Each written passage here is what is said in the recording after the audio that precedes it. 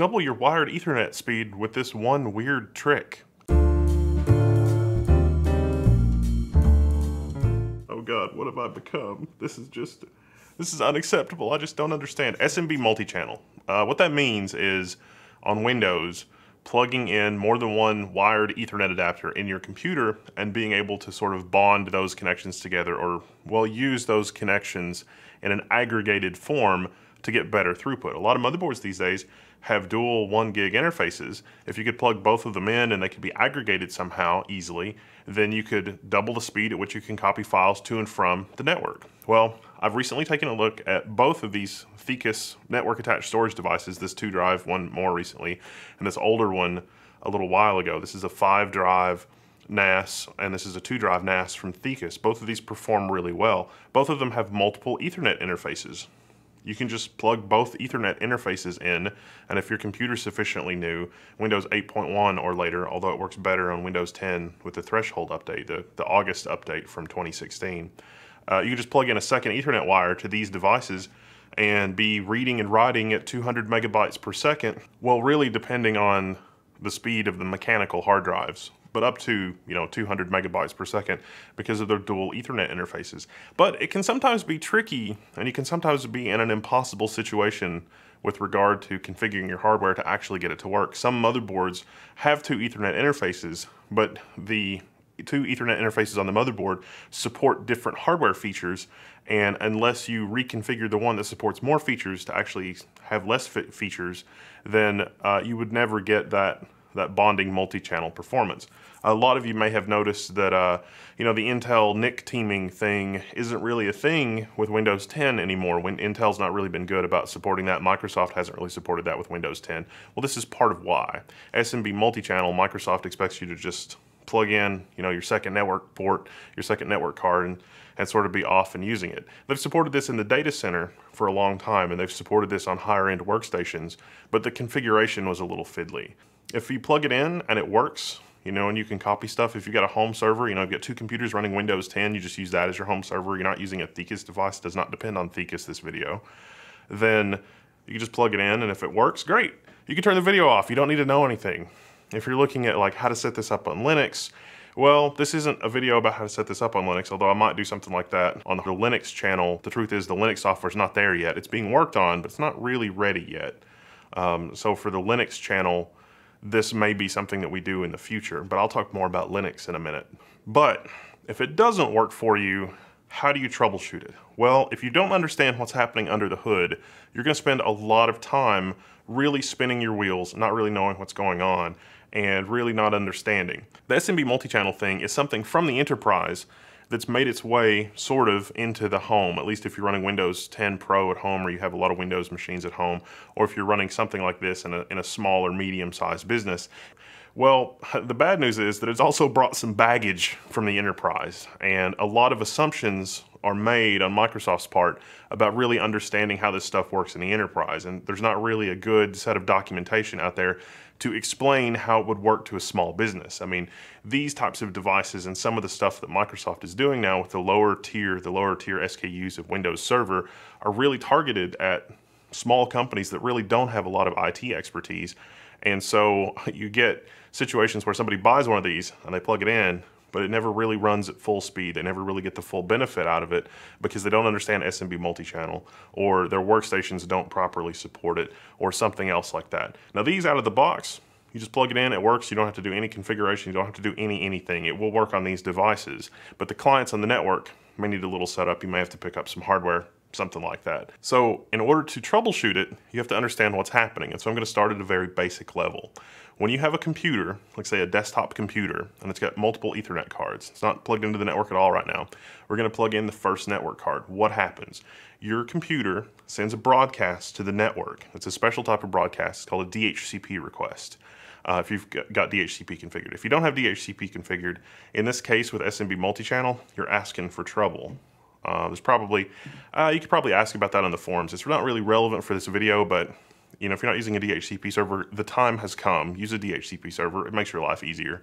If you're worried about configurations or security or something, you should look into a decent switch like this 24-port MikroTik cloud switch, which I'm going to hopefully review at some point in the future. It's got two 10 gig SFP plus ports and 24 1 gig ports.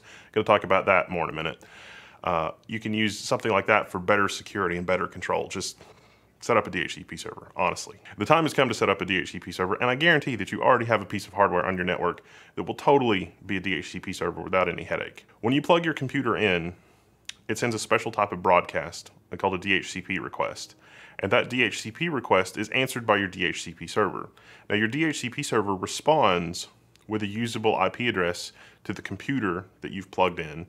And there's other information in there, like gateway and a DNS server. A DNS server is what converts names, like google.com, into an IP address that your computer can then access.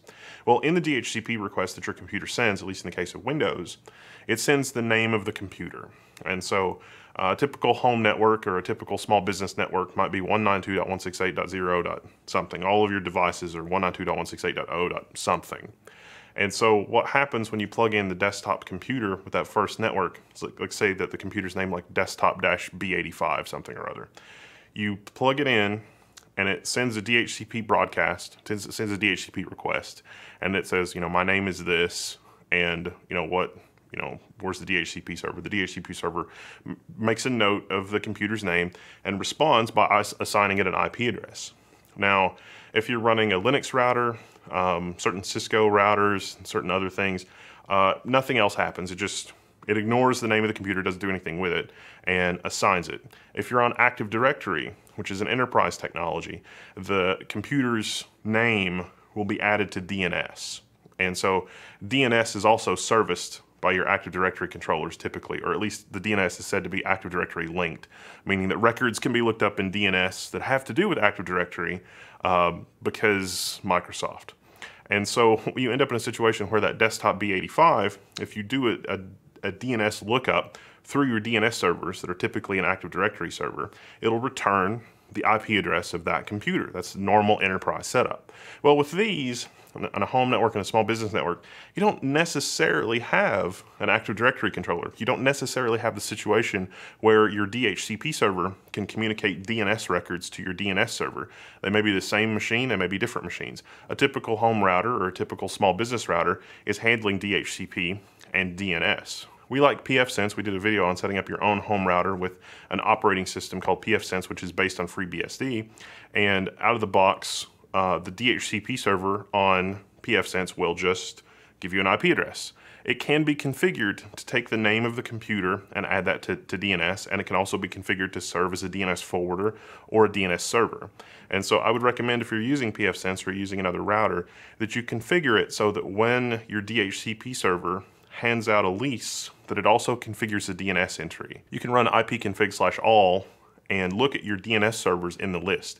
If it looks like a public IP address, like 4.2.2.2 or 8.8.8.8 or 8.8.4.4 or like 205. something, if it's not 192.168. something, then your DNS servers are out with your ISP, and your ISP's DNS server is not going to be able to tell you what the LAN IP address is of your Thecus server or of your Windows server or of your other Windows 10 system on the network. In that case, Windows falls back to a broadcast. It'll send a broadcast that says, hey, who has this name? Windows is actually very chatty on the network. Like if you set up a packet monitor and you're doing capture on the network and you're looking at all the stuff that Windows is doing, it's very, very chatty. So the machines are always talking to each other. They're always sending broadcasts and just all kinds of crazy stuff happening because Windows. But the deal with the broadcast is that it can't handle multiple IP addresses. Wait a minute, multiple IP addresses, what are you talking about? So we got the computer, we plugged it in, the DHCP server gave it an IP address. We get that second network adapter, or second, third, and fourth in the case of a 4-network port adapter like the one on the desk here. You plug in the other network adapter, and then that also sends a DHCP request. They're not sharing the same IP address. That's not how this works. It'll send a DHCP request, it'll get another IP address, and so all of a sudden your computer has 2 IP addresses, or 3 or 4 IP addresses on your same local subnet, on your same local network. And then all of a sudden you're in an interesting situation when it comes to broadcasts and DNS. So if you're running a Windows server, a Windows DNS server, and it does the IP address lookup, then it will return all 4 IP addresses of your system. If you've configured the DHCP server to propagate the DNS entries to your DNS server from your DHCP requests, the DHCP responses, the DNS server should return all of the IP addresses associated with that particular computer for those active DHCP leases. Windows does that, but other stuff is not guaranteed to do that because, again, SMB Multichannel comes from the enterprise. Microsoft would never, it's like, somebody's using something else for DNS or DHCP? What sort of blasphemy is this? If you're running a mixed network where you've got a lot of Linux machines and a lot of Windows machines, you can set up a separate segment of your network. You could set up a VLAN, you could set up a different physical interface and run Windows DNS and DHCP, at least a Windows DNS forwarder, and sort of overcome those problems. The Windows 10 threshold update, the August 2016 Windows 10 update, added a lot more stuff and a lot more robust sort of features to the algorithm for SMB Multichannel, so that is less necessary than it used to be. The very first version of SMB Multichannel, this is just kind of a tangent, you could probably skip over this part, but the very first version of SMB Multichannel actually worked best when you had different physical networks for each interface. So if you were going to run a computer with 2 Ethernet interfaces, you would get 2 switches and run 2 cables, and one would be 192.168.0. something, and the other one would be 192.168.1. something, and 2 and 3 and 4 and so on and so forth. And that worked really well with broadcasts too, because when Windows sent a broadcast on the first network, it would return 1 IP address, but it could send a broadcast on the second network, and when it sent a broadcast on the second network, because those broadcasts were isolated from the first network, it could actually get a second IP address from that broadcast. So that would actually work. That would actually work really well.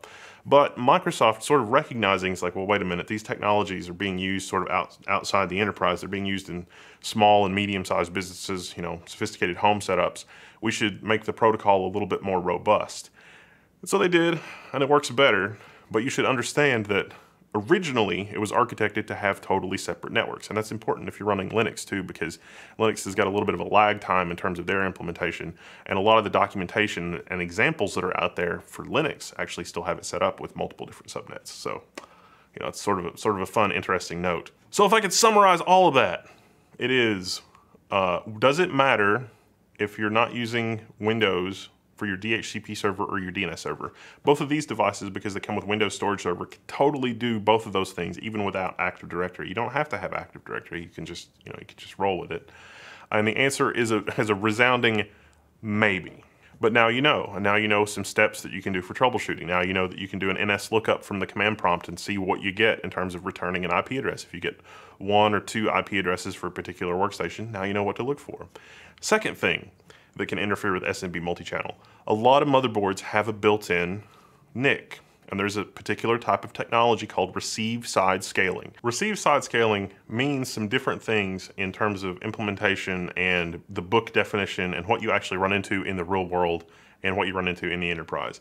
What receive side scaling is supposed to be, and this is a generic definition that has some very subtle nuances and some very, sort of loopholes and some gotchas, is that when you have a high-performance network adapter, it is supposed to be able to route the incoming packets or outgoing packets from the network to a specific CPU core or a specific interrupt handler to make it more efficient. Okay, what does that actually mean? Got a gigabit network adapter, and if the CPU is too slow to keep up with that gigabit network stream, and you get a 4-core CPU, normally the interrupt would only be serviced by a single core. Well, with receive side scaling, the network hardware can split up that queue into multiple queues and have each queue serviced by a different CPU core in parallel. Normally, think about it. Normally networks, especially when we're talking about these older network adapters like these Intel 1000 PTs, the network stream is just one thing. You've got a single network stream. This card's got 2 networks on it. You got 2 network streams. There's 2, interrupt queues, and the interrupts happen and they're serviced by a single CPU core. Great. Well, on modern multi-core systems, there's a technology that sort of underpins that called MSIX. MSIX takes sort of a global mode interrupt and sort of shunts it to a specific CPU core. And the specific CPU core can be picked by software, or can be picked by the operating system if you've got true and proper MSI support. And so there's a PowerShell command in Windows called get netadapter RSS. And in get net adapter RSS, there's an indirection table entry. And the indirection table, if it's empty, then your CPU doesn't properly support RSS, although technically it does, and we'll talk about that in a minute.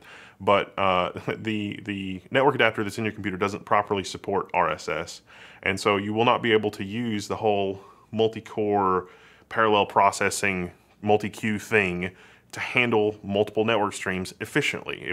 It'll still work, but it's just not going to handle the multiple network streams efficiently. And how that will manifest if you're using SMB Multichannel is that you've got two network cards and you're running it, and it looks like SMB Multichannel is working, but the performance is actually awful.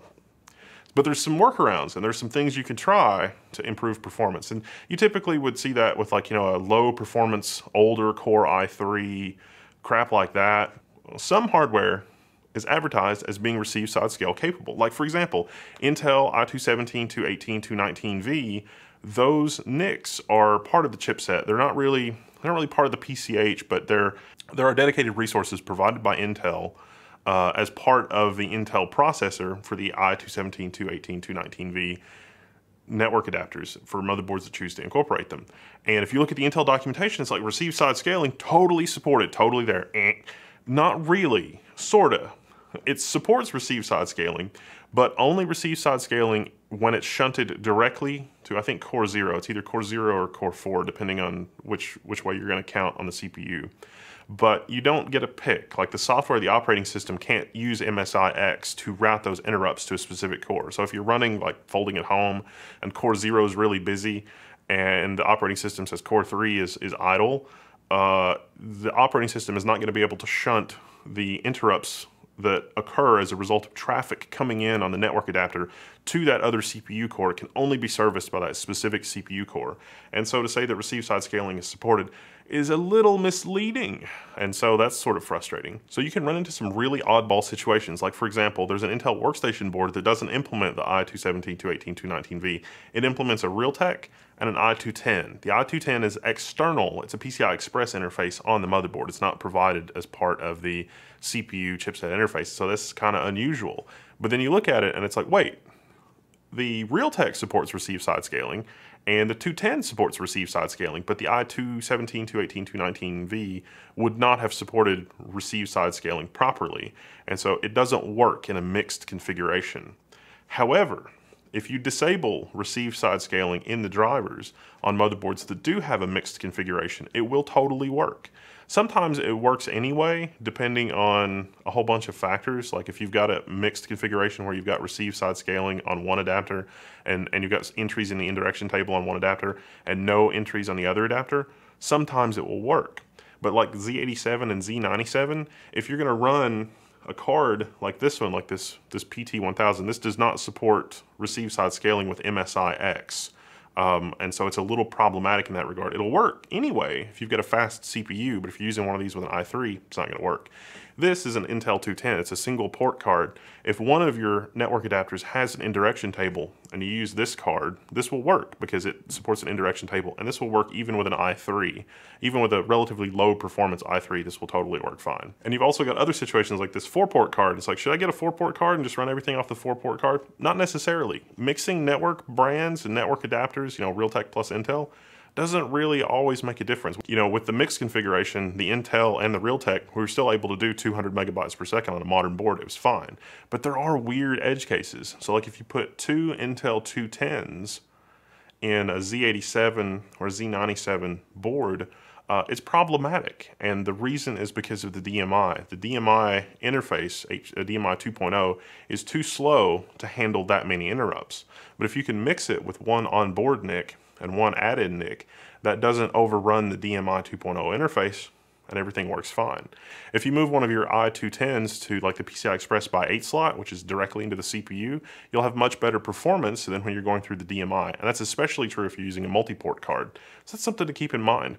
Now for the Skylake systems, DMI 3.0 is so fast that for gigabit and even 4 gigabit, it really honestly didn't matter.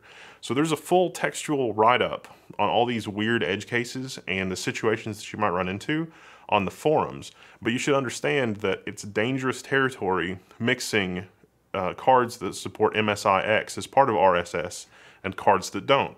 and you can run a PowerShell command to see that. You can also run a PowerShell command to see the status of the multi-channel connections, and the guide for that is on the forum. And so hopefully this overview, hopefully sort of me explaining it, will help you understand what's going on, that you can make sense of the written documentation. It's a lot to cover in a video format, and it's a lot to cover. It's, you know, like, well, what if this happens and what if that happens? This video would probably be an hour long, but hopefully the written guide as a companion to this explanation will help you understand. And also give you a little preview of the MikroTik Cloud Series switch. Now this is something that I picked up. It was on sale. You should be able to pick these up for less than $300, maybe even around $200 if they're on sale. This is so far proving to be a nice little switch for like a home setup or a small business setup. It's 24 gigabit ports. It has a serial console. It also has two 10 gigabit SFP Plus interfaces so that you could plug this into a server or something like that. Now, in terms of Linux multi-channel, I mentioned Linux multi-channel, and it's almost there, but it's just not quite there. The only situation that I was able to get Linux multi-channel working is when the client and server had a matched network config. So if I had 4 gigabit ports in the server and 4 gigabit ports in the client, SMB multi-channel on Linux worked fine. If one of those connections drops or a cable comes unplugged or something like that, it will lead to data corruption. So you have to be careful about that, at least with the current implementation of SMB multi-channel. It also, a lot of the documentation seems to want you to do separate subnets. So I did separate subnets. I did not test it with each interface being on its own subnet because the software is not ready yet. I spent a lot of time trying to get a 10 gig server to a multi-gigabit client to work. That works great with Windows, but on Linux with Samba, it's not there yet. It doesn't seem to be able to deal with that situation. At least I couldn't get it to work. So if you get it to work or you have fun or whatever, let me know what your steps were. We can include it in the documentation. There's a link to the forum. Hopefully, in the not too distant future, when the Samba software is a little bit farther along, we could do another video or demonstration or whatever.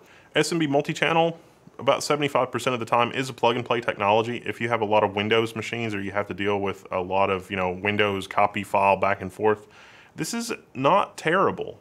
I still like Linux better, and I think Linux just generally works better and is generally much less of a black box, but I figured that there were a lot of you out there that are running home setups with Windows and troubleshooting SMB multi-channel. We had some comments on the last Thesis video that were like, hey, I plugged it in, some weird stuff is happening, and I messaged some of those people, and it's like, okay, well, let's create a video for this. Let's create a video that demonstrates it, and if you have problems or get stuck or whatever, come to the forums, and we'll do our best to try to help you. And there's a good write-up in the forum as well.